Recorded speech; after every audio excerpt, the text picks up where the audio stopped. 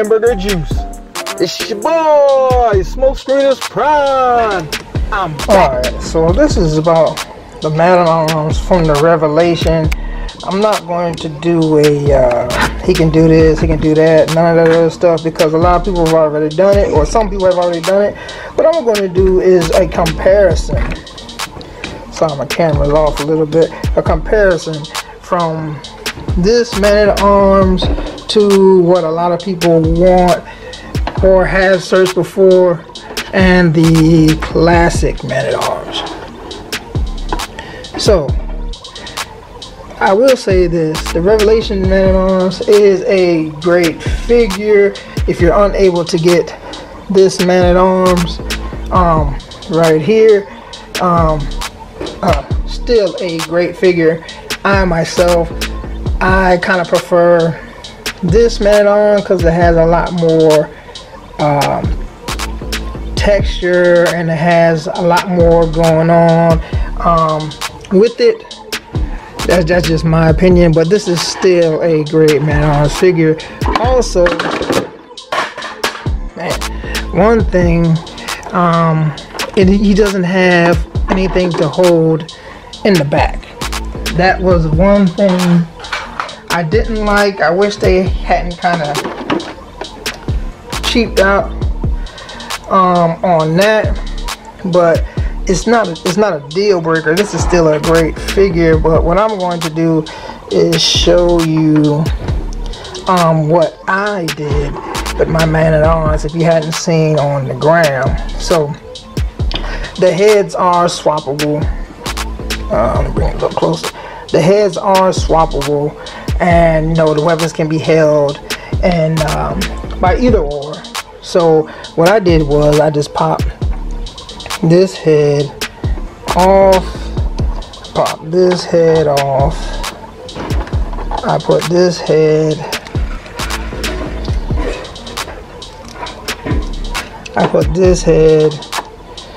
on this body, and I did not put this head on the other body. What I did was take not a soldier, but the old school man at arms head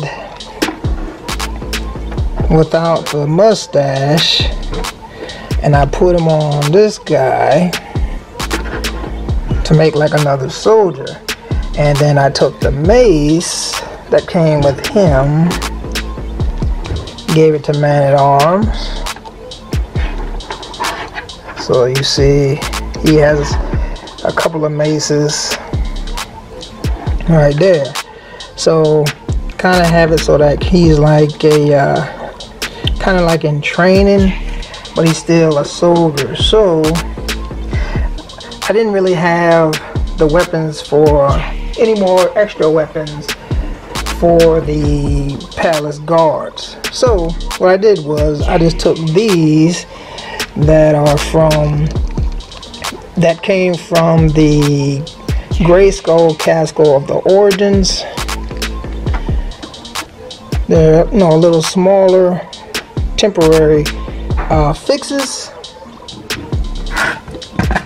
Again, like I said, temporary fixes, just so he can have some weapons. And bam, got another soldier. Got man at arms. So I got his head kind of high, not pushed down all the way. Fix that.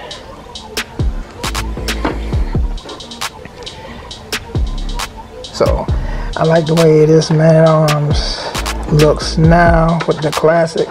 Again, Revelation figure is still great. I just like the face sculpt better on this one compared to this one. It's more reminiscent of the 2000X line. And now I'm going to show you what he looks like, or what they look like with the rest of the guards. So this is how they look. I think they look pretty awesome. The new face sculpt, or new head I should say, with the troopers. And with that head right there, he looks pretty bad. He looks pretty badass, I must admit. He looks good. They all look good. I took away that like spear weapon, and I gave him this other mace that was from like the 2000X Man-at-Arms.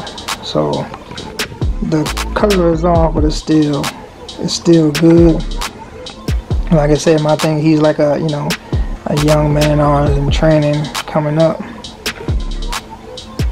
So of course, King and the Queen over there.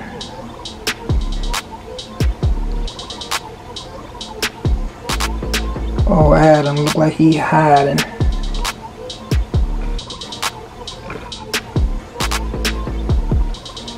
Focus. Of course, that's the Adam from the 2000X. And a lot of people had issues from Revelations using, well, making Adam all smaller. But my thing is, yeah, on the 80s cartoon, because I grew up on that one, yeah, Adam was buff. But my thing is, if you're trying to make it believable that Adam is not He-Man, it needs to be a drastic size difference along with, you know, other features. So making him small and kind of wimpy looking, it only made sense to me. People are having attitudes, and I don't know why, but let's get off of that. Back to him in arms.